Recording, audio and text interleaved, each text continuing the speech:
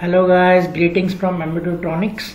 So today in this video tutorial I will show you how we can integrate any external library like say Adafruit or some other libraries to our code where in the as we have seen in our last video where we have worked in Arduino as a component in ESP IDF using VS Code.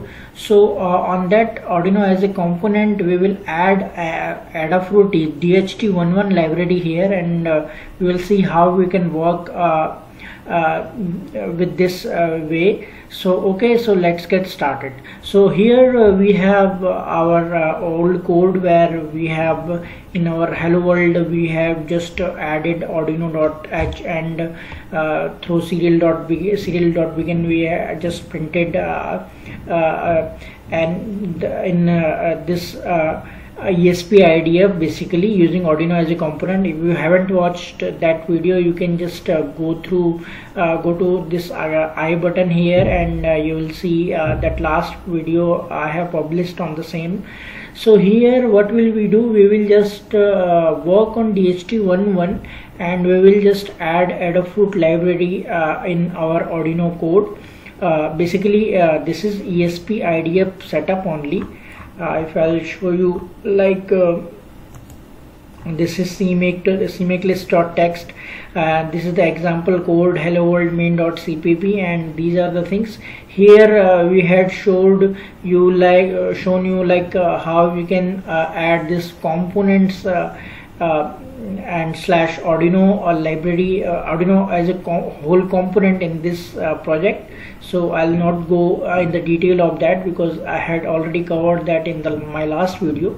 Now what I'll do, I'll just go to add those DHT11 library. First I'll just open this library thing. Like here we have this Adafruit library which I have installed in my Arduino IDE through library manager, and we got these libraries in our documents folder, and then this Arduino folder, and inside that this libraries folder. So I'll just copy these two and I'll just paste there in that section where we have our Arduino component. So first we will just go to reveal in file, click on this reveal in file explorer. So we'll just go to this, by doing this we will just go to this hello world example, and then in hello world component folder we will just click in this is the Arduino component, and inside this there is the libraries folder.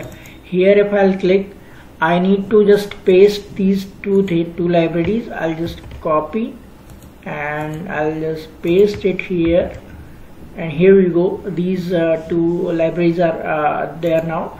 And one more thing we need to change. These two things we had done. Now we also need to change the cmakelist.txt of Arduino.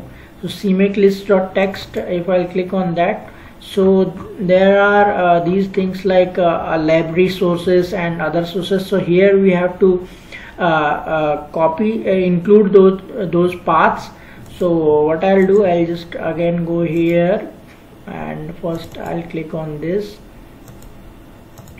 and we will just copy this portion and we will just paste it here inside that. So here we go. So here we need to make it from backward slash to forward slash, because this is a kind of, it takes in a Linux way. In Linux basically we have to make forward slash. So libraries, then Adafruit unified sensor, and then you can see that .cpp is also included. So what we need to do, we need to also include that .cpp. So what I'll do, I'll just copy this and paste it. Okay, so this thing is done. And for other libraries also we need to do that. Like we'll again go to libraries, and inside that there is no CPP now. we have examples only, so no need to do anything on examples.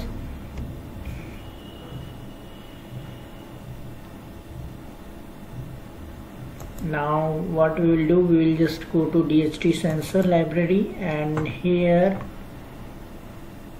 again same process, libraries. Here alphabetically we can paste, and anyway there won't be any effect on that, but still things will look fine with that. So DHT sensor library, and then we will again go to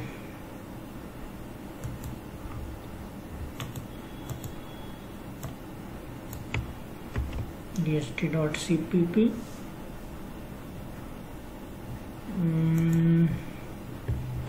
paste it here, and one more copy, and that is dhtu.cpp.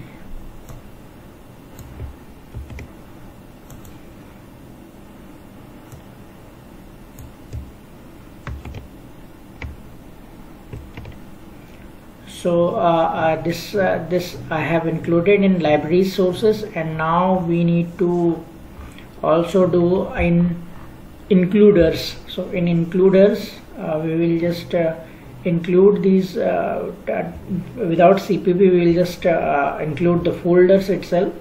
So again we'll go here, and first this one,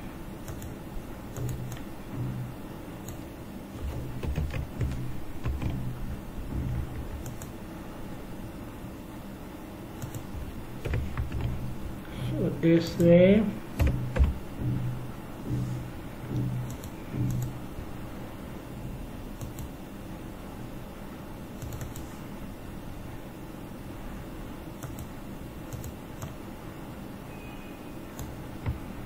DHT sensor,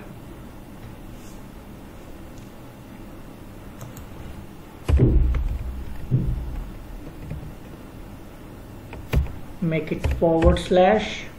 Okay, so this thing we have done. Save it.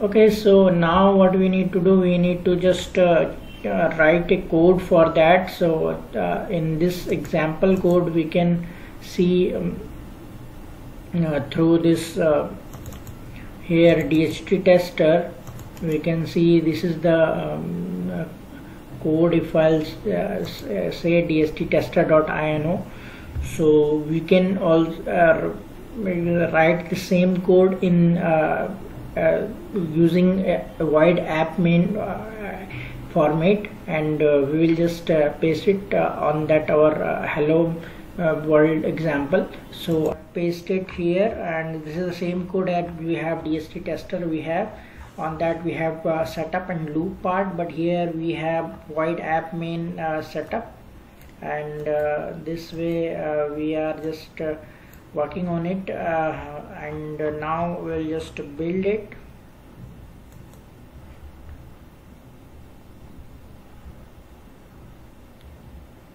And now we will just flash it. We will just select the COM port is COM4, and we will just flash it.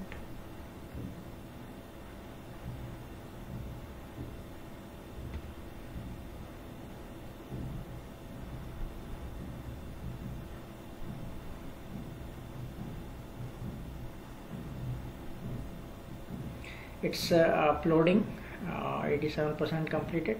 So it flashed successfully. Now we will just check in the our terminal.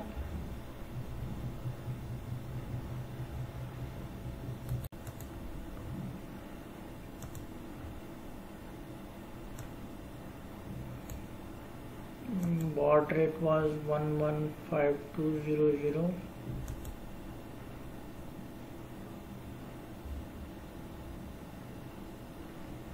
So we are getting output, but somehow it is printing failed to read from DHT sensor. Let me check. I'm checking it in dock light also. We are getting failed to read from DHT sensor.